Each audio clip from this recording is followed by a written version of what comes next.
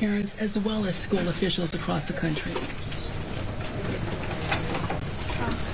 Do your due diligence with your child. It is your choice to have a child, and you cannot choose to not take care of your child. You cannot choose to not nurture your child. You cannot choose to take your own interest over your child, especially when it comes to mental health and addressing, concerns, problems. I mean, everything about that was disturbing. There's a lot of stuff that could have easily thwarted this whole thing. It could have been stopped very easily. I'm sorry. Now, what were you feeling as the jury was reading their verdict? I don't really have can't pinpoint any thoughts, but definitely it's a relief to have it behind us and be able to shift focus to the next one. I mean, so I would definitely say that it was just a good load off your chest. Mr. Shilling, what was it like to be sitting through another week of testimony and the fact that you'll have to do this again in March?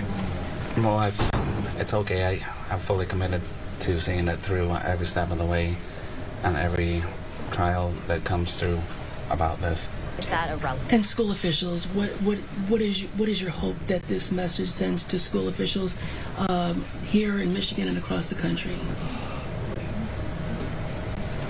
Well, on certain situations, everybody is responsible to exercise their diligence and comb through everything. And I feel strongly that it's important to make sure that we're doing our jobs. And I know that as a parent, or I know that there's always something in your mind that you have to do when you get out of work, and there's stuff to take focus off of what your job is.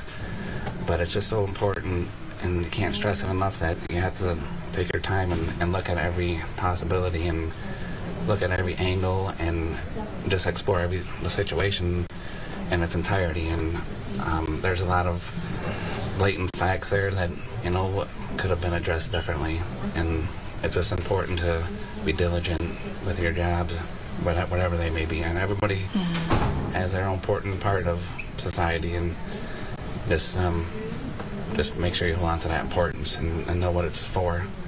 What would you say to Jennifer Crumbley right now, if you could say anything to her? I would probably say something along the lines of, you wouldn't have to go through any of this if you would have just done your job as a parent. And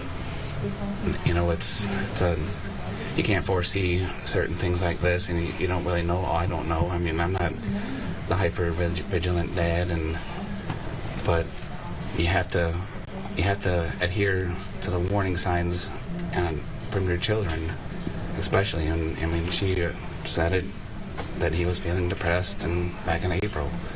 That was a long time before this happened. So you had a chance to do it, and you didn't. And now it's your time.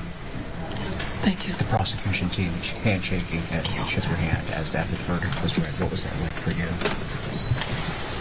It's something I've been wanting to do for a long time. Excuse me. Sorry. They have all, worked tireless hours going through evidence and, bringing this to where it is. And, it's not a spectacle. It's not for, political gain or anything. It's for the truth. It's for addressing a problem that we have in society that nobody has been able to address yet. And getting it there was important. And I applaud her and her team for all of their efforts. And I want to hug and shake hands with everybody here because of that. I appreciate them, and I have the utmost respect for them. Thank you. Thank you.